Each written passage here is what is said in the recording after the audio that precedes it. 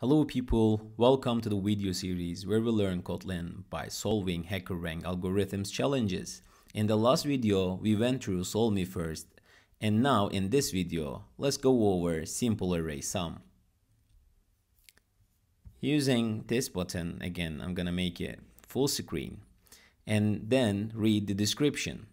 Given an array of integers, find the sum of its elements. For example, if the array is 1, 2, 3, then you should return 1 plus 2 plus 3, hence 6. So before beginning to solve this problem, I want to make sure that you are familiar with the concept of array. So an array is very similar to a list. It's a more primitive data type, and historically it exists in maybe all of the programming languages, almost all of the programming languages, let's say. So it's a very simple representation of a collection of data, and it's, again, as I said, it's primitive. So you cannot, for example, after defining an array, you cannot add elements or remove elements. You can only update the elements. So this is what an array is, but let's not dive into the details of an array because that's not the point. The point is, can you find the sum of all the elements in a collection or in an array? Okay, so as I said, array and list are very similar. So most of the things you can apply to an array, you can apply to a list, or the opposite. Let's go to IntelliJ IDEA again to solve this problem. Simple array sum is a function. Where do we know that? It says so. Fun means function. This is the function name, okay? And this is the argument. This function, simple array sum, has only one argument, and the return type is an integer. Cool. So what is this? Like, we know, okay, array is a data type, but what is this less than and greater than signs? And there it says integer in between. This is called generic types, and generics is somewhat complicated topic, so I don't want to talk about it much, but you can read this as the following. Array, AR, is an array of integers. So you can read this as of array of integers. Okay, so what does it mean? It means this array holds only integers. For example, if we have a list, you already know list. So if we have a list like this, list of let's say apple, orange, and let's say melon. This is a list of strings, right? So if we want to explicitly state the type, we can write list of string. Okay, this is the same logic here. List of string. That means it's a list holding string values. So this is very similar. The AR is an array which holds integers. So array of integers. Okay, cool. So we have an array of integers and we need to return an integer, and this integer we need to return needs to be the sum of all elements. How do we do that? This array can be of size 3 or 5 or 50 or 1,000. How can we go over each element and add them together? Actually, the answer to my question lies in the question. We need to go over each and every element, and we need to somehow add them together. So the first solution, using for, okay, for loops. Loops are when you want to do repeated actions, right? So since we want to iterate over this array and find each element and get them, somehow collect them into a sum to calculate the sum of all, we need to go and visit all of them. Going and visiting all of them means we need to use a loop.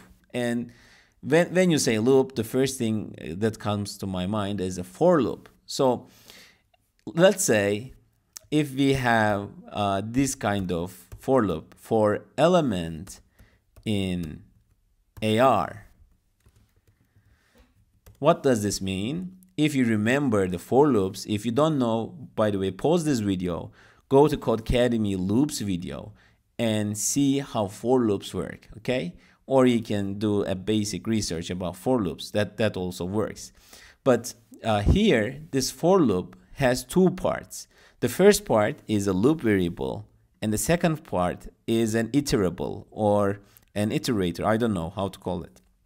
But the right-hand side, after this in keyword, you can put a collection, you can put an array, you can put a data range, for example, an int range.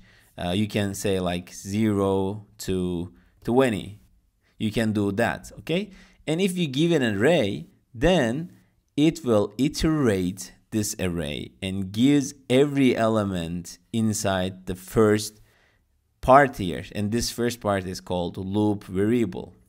So since this is like the very first videos, I want to be explicit and I want to do lots of comments. So loop variable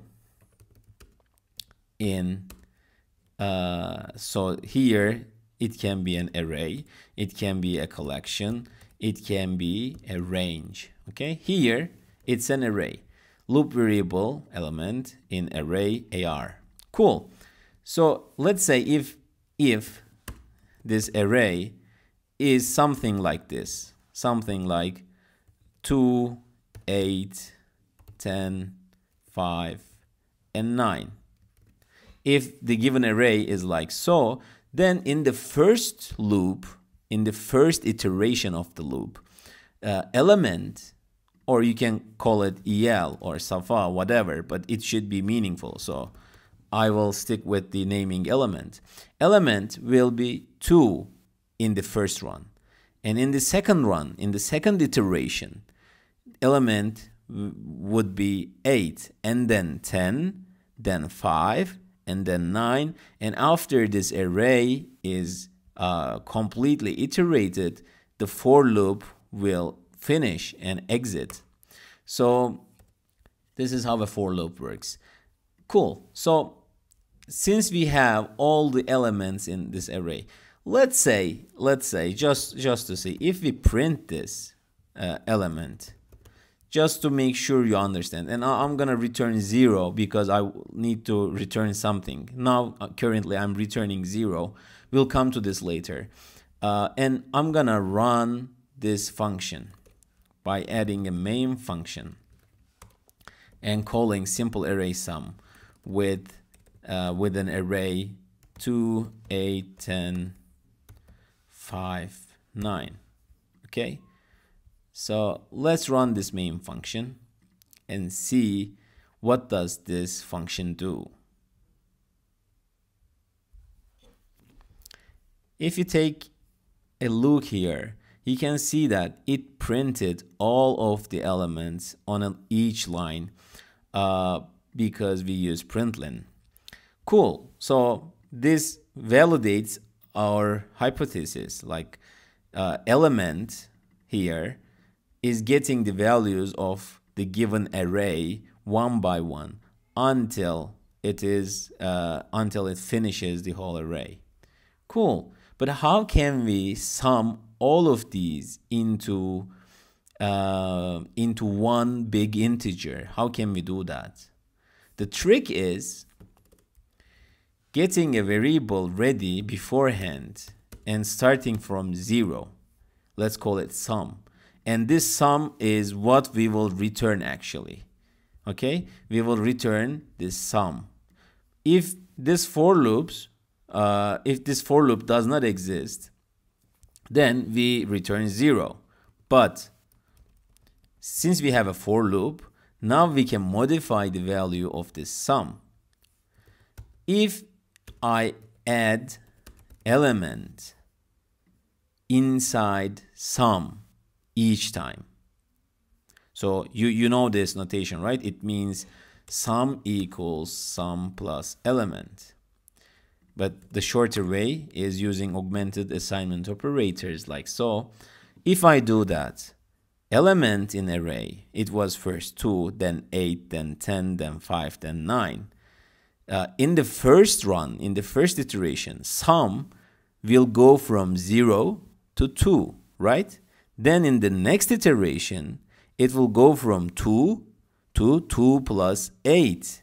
2 plus 8. So it'll be 10. Then 10 plus 10, 20. Then it'll add 5 and then 9. So after this whole code runs, the value of sum will be the addition, the sum of all these elements. So this is how it is. This is how we can find the sum of all elements in a collection or in an array using a side variable to hold the sum of them. Cool. Yeah, this is let's see if this works. Okay, so I'm gonna hold this value while sum is equal to simple array sum. By the way, this is a function which has a return type. That means when you use it after, for example, an assignment operator, it will evaluate to what is returned. Okay, so this will evaluate into one integer, and that integer is the sum we are returning here. So the sum, this can be anything, like sum of array. Okay, doesn't matter. This and that does not need to be the same name, but here, since this function is returning us an integer, then this will evaluate it into, let's say, 34. Okay, cool. Yeah, let's change it back to sum. Well, sum is equal to simple array sum, array of something. If you're confused with that, let's say we have an array defined, an array, let's call it an array, and you can do it on 2 different lines. You can do this, okay? First, assign this into a variable and then put that variable inside. Or you can do like what I do and do it on 1 single line. This also looks fine to my eyes. Cool. And then let's print this sum. Okay, println sum. Let's run this and see if it works. It printed 34. Why? Because it went over all of the elements in this array, in the given array, and then calculated the sum in one variable and returned that variable, as you see. And yeah, this is it, right? This is how you can iterate over an array. Cool. This is a solution, and this solution works. But I want to show you some more solutions. Let's copy and paste this. Okay. Oh, sorry. I copied the wrong thing. I think, yeah, I think this needs to go to here. Yeah, and I need to copy and paste this. Cool. And let's say we named this simple array sum 2. Okay.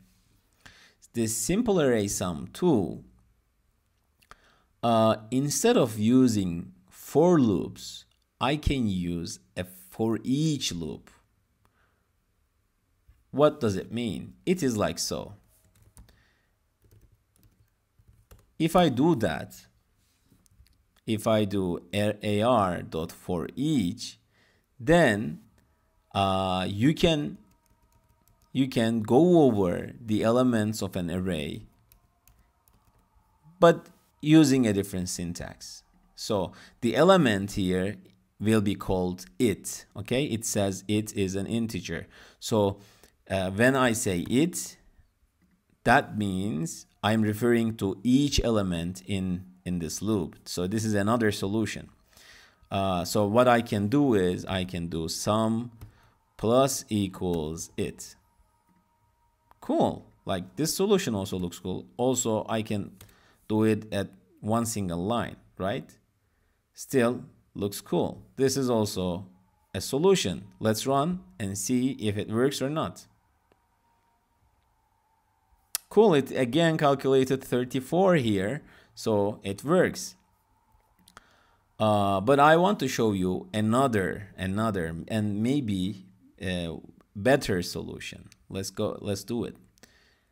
Copy and paste this into another file, and let's name it 3.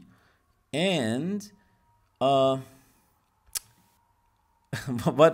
if I say I was like cheating, not cheating, but like I was trying to manipulate your thinking so that instead of taking shortcuts, you think the background of how this thing works. Because what I'm saying is, you know that now to calculate the sum of elements in an array, you need to go over each and every single of them and then like combine them in one variable. You know that. You know that the algorithm is working like so.